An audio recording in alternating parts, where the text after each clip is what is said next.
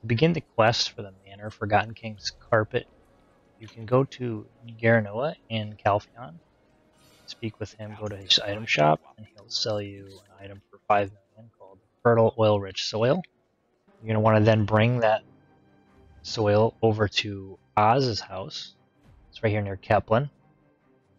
See, it's just north of Keplin.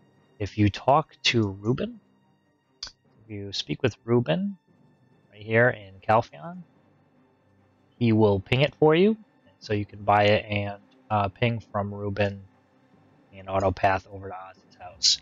The location you're going to interact with is right over here, off the edge, and it's right about here.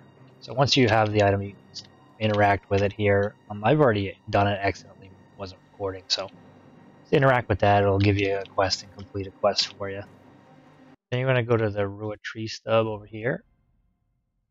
Just auto path right to the tree stub.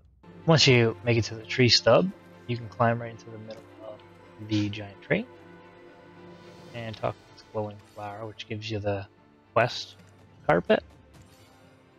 Place the dirt on there. Then once you complete that quest, it's going to give you this Keplin horn cocoon. You're going to bring that up to Merv in Calpheon. You can find Merv right off the center of the town here, Taylor. You can just search for him with the Find NPC and click on his name. And then just simply, when you talk to Merv here, you can hand the cocoon to her.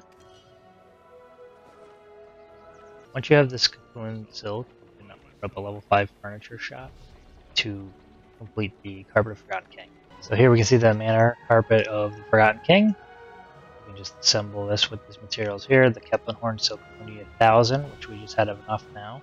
Bunch of Silk Honey Grass 150, Cotton Yarn 150, Black Stud 150, and Silk Thread